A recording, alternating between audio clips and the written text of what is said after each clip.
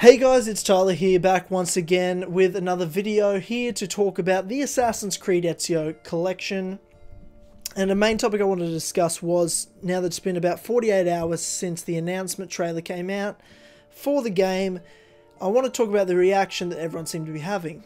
I'm kind of flabbergasted with how negative it's been. There's definitely some positive out there, sure, but there's quite a lot of negativity and people just disappointed and like, I expected so much more, this isn't what I wanted, blah, blah, blah, blah, blah, and I'm scratching my head at why. Because, and obviously I say that question why, and all of a sudden all your keyboard fingers of fire will start writing comments before you even listen to what I'm going to say. Because I know why, but I'm going to explain why that's retarded. Essentially, because I think it is. Obviously, who wouldn't want, you know, that's a fan of the Ezio games, to have a total remake? All these new graphics, all this new gameplay, reanimated, all this, you know, crazy cool shit where they all look spectacular, brand new games. I mean, obviously, that would be pretty cool. I mean, if it turned out bad, the old game's still there to play, but at least they gave it a shot, you know? I mean, they're such amazing games. Sure, I can totally get why people would want that.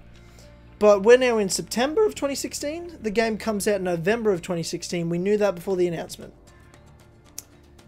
And people expected that? Or even expected more graphics upgrades at least, or at the very least, you know, we just wanted some parkour changes, or we just thought the graphics on all the games looked so much better. What the fuck did you expect this to be? What in the world did anyone expect this collection to be? I'm excited. I feel like I'm the only one that's excited, and I was the cynical one before the game was announced. And it's just because I manage my expectations. It's all about, guys, managing our expectations. Do I have high expectations for Empire next year? Yeah, that's what you should. They're taking a year off. They're doing the right things. You know they can make great games, Ubisoft. You should have high expectations for Empire. You should expect big things from next year's game. Now, this year's game is just a collection of the Ezio games brought onto new generation consoles, the current generation, and with slightly updated graphics. Well, pretty much exactly the same as the Nathan Drake collection was to the PS4. They've done some textures and some shadowing upgrades, and it looks a little cleaner and a bit of a better frame rate for consoles. It's nothing huge, but it's cool. That's all I ever expected this to be. What in the fuck did anyone expect this to be? I'm so confused of how anyone was sitting there going, they haven't announced the game and it's coming out in 2 months. I bet it's fucking amazing. What is it? What do you mean? If this game was announced in March, like a normal Assassin's Creed full game is, yeah, I'd expect something big too. Like a Halo 1 to Halo Anniversary remaster level. You know, that's what you'd expect if they're marketing it big, if they're showing it off at E3, like, of course. But this isn't all the big, you know, gaming conventions have come. E3, Gamescom, PAX. They didn't announce it then, they announced it after. Because it's not a huge deal. It's a cool deal. People that have never had the chance to play the Ezio games, people that are newer to the franchise, that have played things like Unity Syndicate or even like Black Flag and 3, are like, oh cool, I don't have my 360 anymore, I don't have my PS3 anymore, I've got an Xbox One, I've got a PS4, I'm going to play the Ezio games. They're updated, they're going to look smoother, they're going to look cleaner, it's got all the DLCs involved in them, I can watch Lineage, I can see Empire, you've literally got everything that is Ezio, and that spectacular story, plus DLCs, that I'm sure a lot of people never played, will get a chance to play now even if they play the games. Now these new people, or newer fans, get a chance to play it, plus even maybe people that have never played it before. Now people have brought up to me, someone like Ace99 Billy, said to me on Twitter, it feels like all the new games are for new players. And I'm like, that's a great point. It does. I get the argument. I understand why people are like, I want a game for me. I'm a hardcore AC fan. I've been around for a long time. Why can't I be pandered to for once? I get it. I've been around since the first game as a fan. I get it. But you got to remember that this isn't the game to complain about. That I give AC grief for things like Syndicate and Unity for trying to change too much. Assassin's Creed 3 for trying to change too much, and trying to reinvent the franchise. We know what we like. You don't have to change everything. Of course we want more updates, we want things to get new and progressive and try new things, but to just totally throw out the old and make a new thing, you lose something there, and it's happened twice now in the franchise with Assassin's Creed 3 and Assassin's Creed Unity. It doesn't make them bad, but it changes a lot. And that's them pandering to new fans instead of pandering to old, when they should be trying to treat the hardcore fans, the loyal fans, with at least some sort of respect. But this game isn't against that either. This is the Ezio trilogy. I mean, sure, I could play the Ezio trilogy right now. I've said this time and time again. But, I mean, as the years go by, my console could break, my 360. I'm not going to buy a new 360 ever again. You know? But I'll have at least the Ezio trilogy, the games I have to have. I have to play the Ezio trilogy at least once a year at this point. It's just a tradition. They're my favourite set of games ever, all as a collection. So at least to know I'm going to have that for years to come.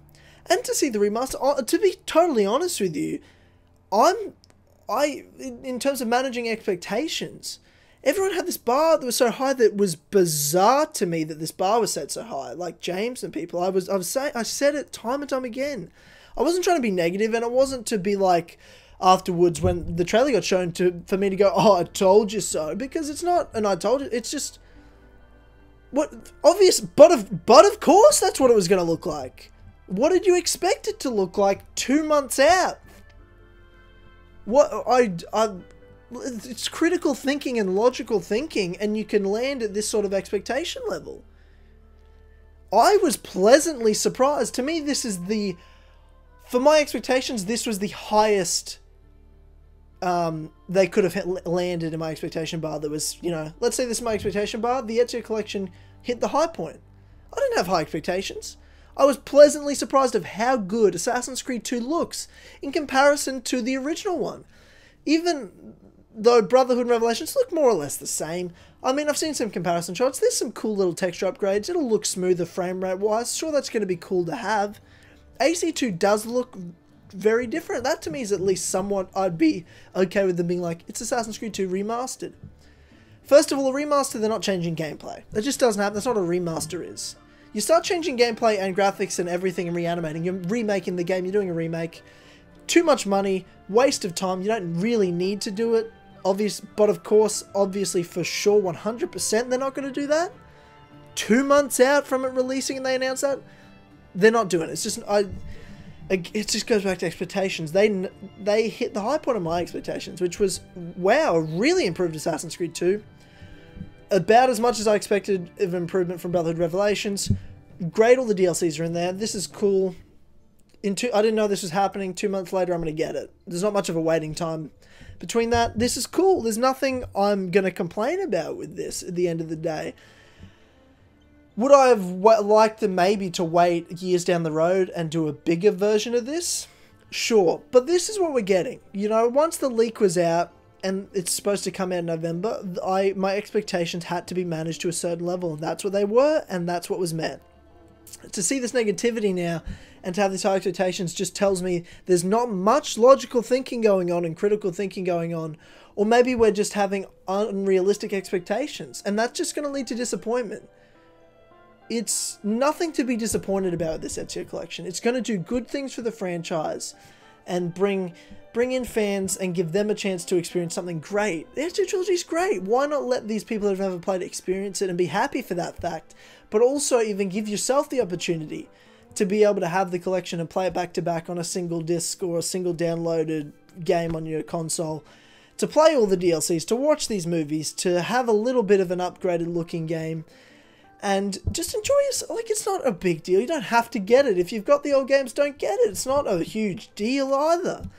I'm surprised that knowing we're going to get this collection when we did, the expectations were so high. That's what surprised me. I understand that people had those expectations to some degree when we had no idea. When we're like, I would like this to happen. Sure, I'm the same. I'm with you guys on that. But as soon as this leak happened and then the trailer comes out and everyone's like, I expected more. Why isn't this looks the same? This barely looks different. I thought this would be a full remaster. I'm like, what? Again, I'm just repeating myself at this point, but this, I'm confused because I'm sure people in the comments will still say, but I wanted this, but I wanted that. They should have done this, they should have done that. Cool story, bro. I probably agree with you. But the reality is, that's not what we're getting. And I didn't expect to get that either. Between the time we've got the leak to the time we've got the announcement, you've had that time to figure out in your head, how's this announcement going to go when it's coming out in 2 months? I wonder how big of a jump it's going to be. They're not marketing it much. They're not talking about it much. It must be amazing. It must be a full remaster. That's not a logical step to take in mindset. The logical step to go is, it's probably going to be at best like the Nathan Drake collection. It actually looks a bit different. It's going to run smoother. It's going to look a bit better. And it's the collection. Cool. That's the bar I had. I was actually pleasantly surprised. It's new, I'm excited. I'm going to have all new videos to make for you guys. We're going to be able to all together revisit it as a community together. We're going to get to play some new shit, new achievements, new Easter eggs. We're going to be able to see some new stuff. I'm sure play DLCs I never played before. Copernicus Conspiracy, I never played that. That was only on PS3. I'm going to get to play that for the first time. That'll be nice as well. Nice little treat in there. And I get to have my favourite trilogy of games on a console above. I'm not as excited for the Ezio Collection as I am for other games, of course. I'm more excited for something like the Skyrim remaster, sure. That's going to be great. But that's because certain degree of expectations. I have high expectations for the Skyrim remaster. For various reasons, I get to do it on a console what I haven't done in other games. I'm still very excited for this collection, more than I expected to be. And I think it's just about managing expectations, guys. And I think we should have done a better job doing it. Because there's nothing, I don't think there's a single thing to be upset about. In terms of being surprised. To be upset and go, I wish they'd waited a couple years and done a bigger one, I get it. Sure, I agree with you. There's no argument there. But in terms of you want it this year, you want it in 2 months? There is no way in the world you're getting anything better than that. Again, 100% and for sure, you're lucky to be getting something that looks actually this good. So, I'm excited. I'm going to make some cool videos. There's going to be some justice. There's going to be some new achievements I get to do. And I'm going to get to play my favourite games. And they are going to look better. And they're probably going to play better. And we're all going to get to enjoy it together again. And have a flashback and some nostalgia as a community. So let's enjoy it as a community rather than have these unrealistic expectations of a port. It's a port of 3 games. What did we expect? I'm still confused. I hope that maybe after 48 hours have gone by, we've kind of calmed the fuck down and gone, yeah, I mean, what else did I expect? That's a fair point. What else did I expect? I wish they'd waited more time, a couple years down the road and done better, but they haven't. You know, what else did I expect? This will be fine. I'm excited. It's going to be cool. I don't expect excitement from me or anyone else like it's going to be some brand new game, but it's going to be cool. Let's have some fun with it. We're going to have a better game next year. We're going to have a full brand new game next year that you should have high expectations for. I have high expectations for. Ubisoft are doing the right things. And if they don't deliver, then let's talk shit. Because there's no reason next year's game should not deliver. This year is just to give us a little gift and a present. Tide us over and be like, look, we're sorry. Thank you. Here you go. I hope you enjoy the nostalgia.